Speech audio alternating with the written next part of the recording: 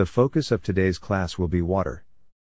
Water, composed of hydrogen and oxygen, H2O, is vital for human existence. It's neutral, colorless, odorless, and tasteless.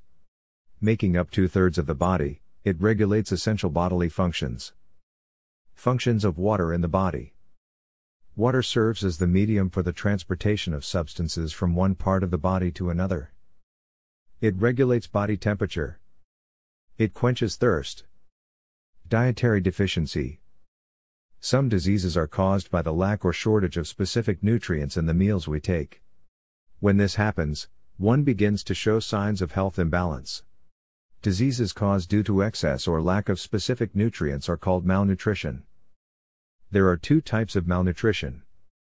Undernutrition, which is a condition resulting from an inadequate intake of food or poor utilization of nutrients in food, while overnutrition means excessive intake of one or more nutrients to the detriment of proper functioning in the body system. Types of malnutrition. Kwashiorkor. It is mostly common in children and is caused largely by the lack of protein in the diet. Symptoms: enlarged stomach, hair changes color and looks thin, swollen legs, the child looks miserable, skin becomes scaly, retardation of growth and development. Treatment: protein-rich food should be increased in the child's diet. Marasmus is a protein-calorie deficiency disease.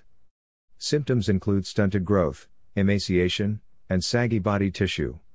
Treatment involves a diet rich in protein, particularly animal protein, along with other protein-rich foods.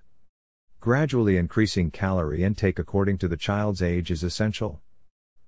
Anemia. The deficiency is caused by inadequacy of iron in the diet. It is common with children and women, as women lose blood regularly during menstruation and childbirth. Symptoms: weakness, fainting, paleness of skin.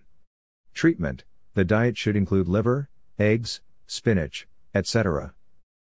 Thanks for watching. See you in the next video.